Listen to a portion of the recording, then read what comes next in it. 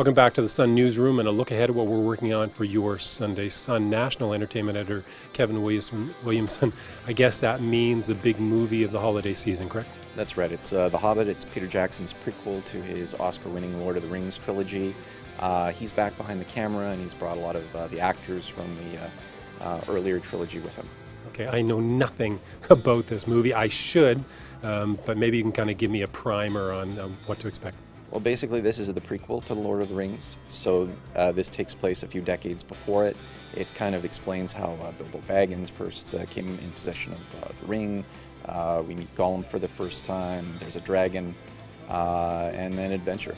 Okay, I'm always in for a dragon. If a movie has a dragon, it's always a good one. I'm just saying that. Okay, Kevin, thanks a lot. Okay, let's go to the Lord of the Rings, to the Lord of the Rink.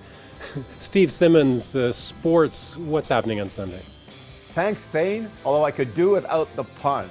But you know, with the NHL maybe close to coming back, we're still hopeful there's going to be a hockey season. What we addressed this weekend in the Sun is the state of goaltenders coming back for a hockey season, if there's a hockey season. And it's different than the players who've gone to Europe and played, because goalies haven't played that much, and they put so much pressure on their groin, so much pressure on their knees, that are they going to be able to come back with a short camp and play at the same level they've played before? And that's what we'll explore in the weekend Sun. There'll be the usual coverage of the NFL, the usual coverage of baseball, and winter meetings coming to conclusion. But the hockey story with goaltenders, the big story in this weekend's Toronto Sun. Thanks, Steve. Okay, let's check in with Ted Rath, QMI agency editor. Ted, what's cooking? What's in the pot for Sunday? Well, right now, royal babies are all the rage. It started earlier this week, and it's just going to go right through to the weekend. We've got Christina Blizzard, who loves all things royals, and she's going to be weighing in on her thoughts and who she wants, what she wants as baby names.